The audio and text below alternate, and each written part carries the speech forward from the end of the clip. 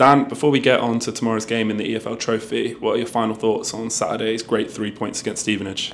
Exactly what you said there. Fantastic 3 points that will be important come the end of the season.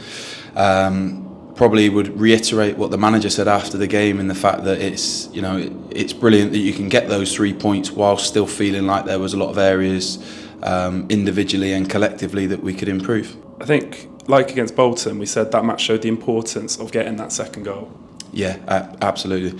I think we scored, it's a cliche, but we scored at a great time in terms of that second goal. And I think ultimately we did deserve that with the control that we had in the game.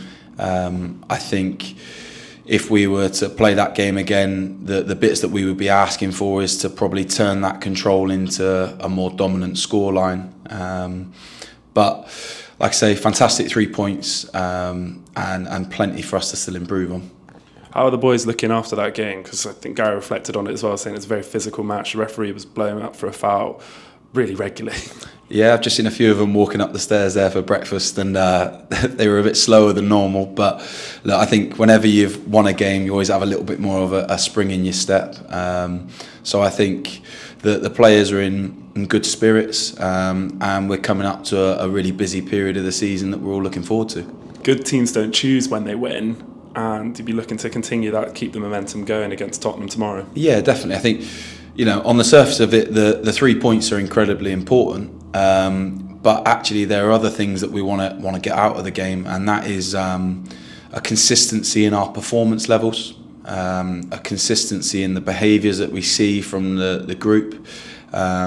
Because ultimately the most successful teams are the most consistent performing teams. And I think as we go into that busy period, it's important that we have a squad filled with players that are ready, that are clear on their roles and responsibilities, and that are able to make the difference as and when we need them.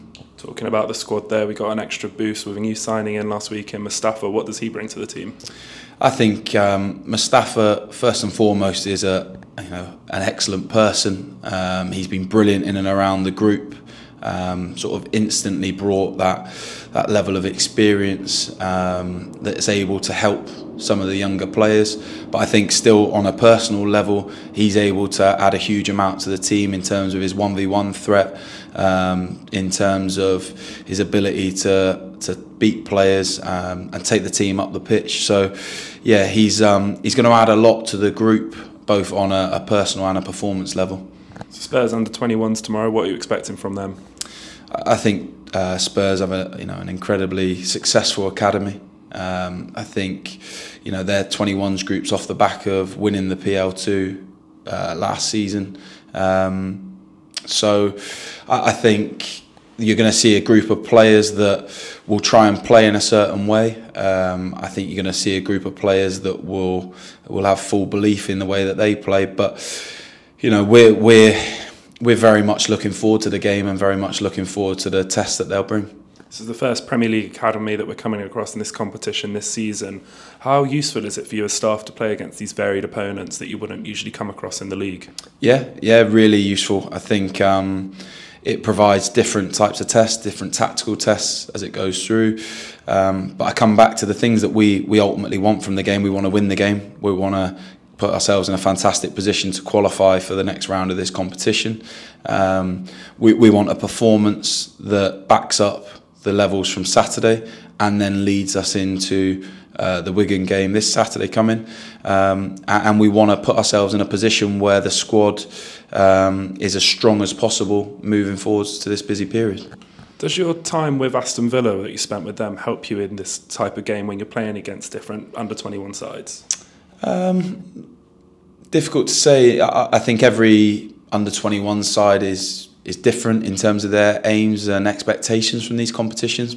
Certain clubs would view it as an opportunity to play their youngest high-performing or high-potential players. Others might go with their most high-performing players. So it depends. Every club's very different. Aston Villa would have a very young team most years.